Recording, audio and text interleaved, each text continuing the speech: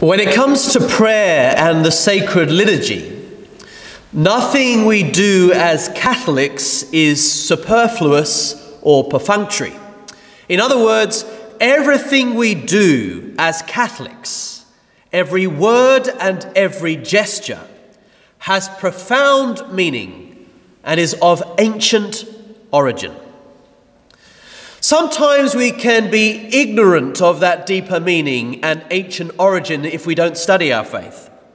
Or sometimes that meaning and origin can be lost on us because we've got so used to performing the same gesture over and over again with our bodies, or saying the same words over and over again with our lips. That's a big shame, because every act and every word reminds us of a greater truth and points us towards the contemplation of an even greater mystery, to help us to remember something about who God is and what God is like. And there is no greater knowledge in the world than to know who God is and what God is like. Trinity Sunday is one of the hardest Sundays to preach on. And yet the mystery we celebrate today is what first and foremost defines us as Catholic Christians. That God is one, but God has also revealed himself as a trinity of persons: God the Father, God the Son, and God the Holy Spirit. Not three gods, but one God, one divine substance of three divine persons. Now, the temptation, at least for me, is to want to have a go at explaining what the Trinity is. And something theologians, far more intelligent than I, have tried to do for centuries. And if I had a go, it'd probably be here at least to the rest of the year. And then I'd probably get bored by then. But anyway. Someone said to me once, probably quoting someone else, try to explain the Trinity and you'll probably lose your mind. But deny the Trinity and you'll probably lose your soul. So rather than risk losing my mind at 7:30 a.m. on a Sunday morning, I thought I would draw our attention to one gesture that you and I as Catholics make all the time. But perhaps its profound meaning and its ancient origin and symbolism has been overlooked, or perhaps we've forgotten it.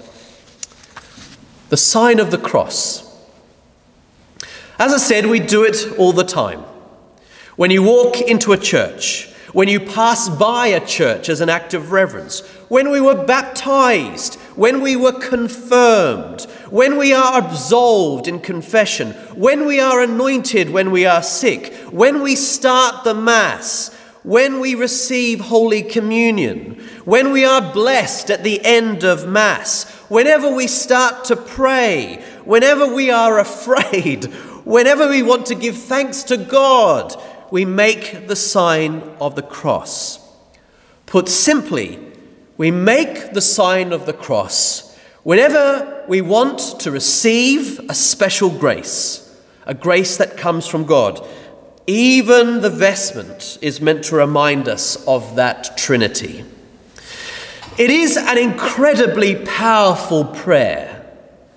Just this is a powerful prayer, because it reminds us of an incredible mystery about God, who God is, and the ineffable reality of what God is like. Truly, this gesture is of ancient origin. Take the words of one of the most prolific Christian writers of the 2nd century, someone who lived, comparatively speaking, only decades after Christ. He wrote this. He said, "We Christians wear out our foreheads with the sign of the cross." We literally wear it out. We do it so often. In all our travels and movements, in all our coming in and going out, in putting on our shoes, at the bath, at the table, in lighting our candles, in lying down, in sitting down, whatever employment occupies us, we mark our foreheads with the sign of the cross. And that's someone that lived over 18 centuries ago. Liturgically, Pope Innocent III in the 12th century explained that when we make the sign of the cross, we are reminding ourselves of the doctrine of the Trinity. But we also remind ourselves that Christ, who is God, descends from heaven to earth. Christ comes down from heaven to earth.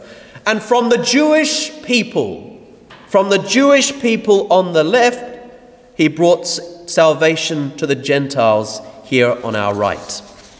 You might know in the East, for Eastern Orthodox, they go the other way, from heaven to earth, and then they begin on the right and go to the left.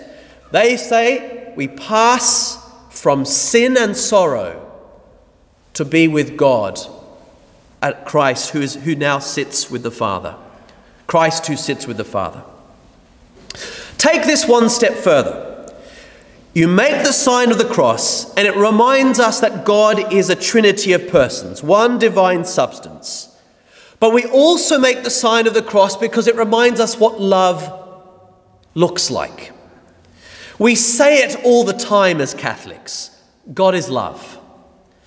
Saying God is love is something of a Catholic platitude. You know, we say it all the time. But what do we mean when we say God is love? Well, love is not first and foremost an emotion. It is not first and foremost a feeling. Love is first and foremost a communion of persons. In other words, for love to exist, there has to be the lover and the beloved. So if you say God is love, he has to be in relationship with himself.